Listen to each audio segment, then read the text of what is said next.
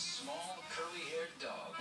Henry III loved his Bichons so much, he wore them around his neck in a basket. Sort of like Bichon bling. Bichon Frise.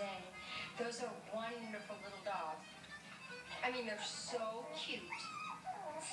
The dog we call the Bichon Frise appeared in the Mediterranean in the 14th century when this water spaniel, the Barbet, was crossed with a poodle. The Bichon's short legs and sturdy structure made him a great traveling companion and lapdog. The Bichon is also known for its cheery personality.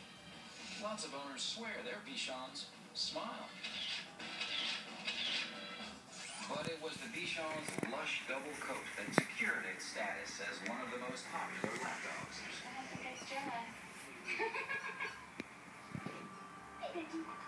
Binti, a 5-month-old puppy, is one of those Bichons that is bonded with humans.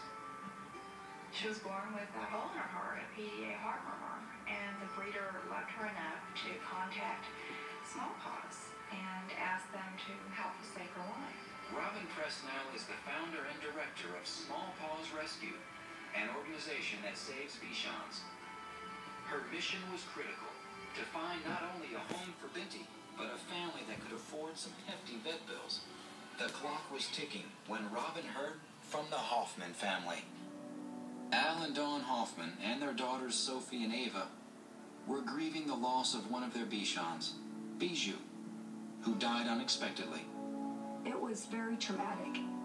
So it's a process to get over that, and I think the children are aware of that, and we've taken our time to heal from that. I was left feeling really sad because Bijou would always play with us. She'd bark a lot, which I liked because it was funny. Yeah, me too. For the Hoffmans, finding a new dog was an opportunity to teach their girls about the adoption process and the responsibility involved in taking in a pet. What a good girl. They understand that there's lots of dogs and pets